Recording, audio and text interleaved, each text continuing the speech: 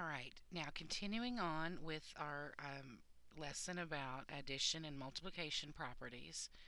We saw in the last lesson that we can treat an equation as if it were a balance, and as long as you add the same thing to both sides, or you were to subtract the same thing from both sides, then you maintain the balance in that equation.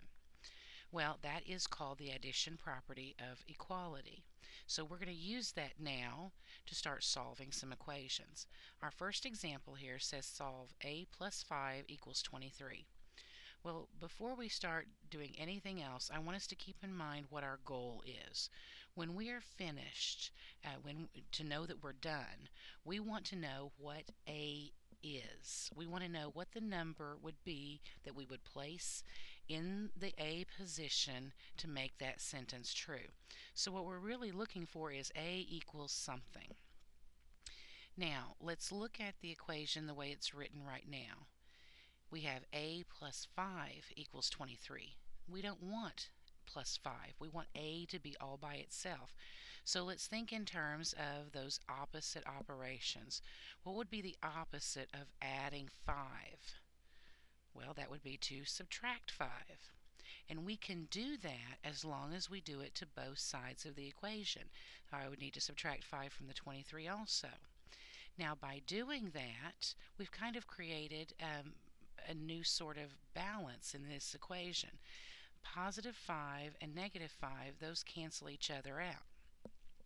So if we were to look at this equation again, the left side, we would only have an a, because the plus 5 and minus 5, those disappeared. They turned into a 0, so we just had an a. And on the right-hand side, 23 minus 5 is 18. Now, look at what we have. We have a equals 18.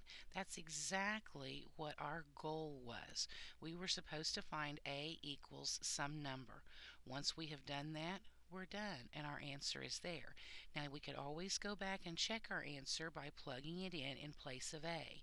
If I were to put an 18 in here, is 18 plus 5 equal to 23? Yes, it is. So that is a true statement.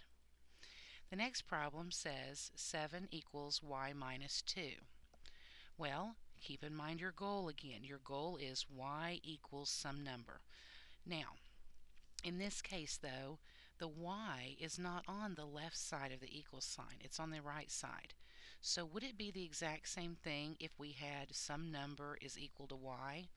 Absolutely, it's the same thing, because that's one thing about equations. When you say that two things are equal to each other, that means that they are the same. So this is a very, very important concept. We want to make sure that it doesn't matter whether the variable is on the left side or the right side. The idea is just simply to get it alone so we can know what the answer is. Well, in this case, our y is not alone. It has a minus 2 attached to it. So we need to think of what is the opposite of minus 2, and that would be a plus 2. Well, we can do that as long as we do it to both sides of the equation. And when we do, minus 2 and plus 2 here will cancel each other out. So now if we look at our new equation, we have on the left side 7 plus 2, which is 9. And on the right-hand side, our minus 2 plus 2, those canceled out, so we just have y.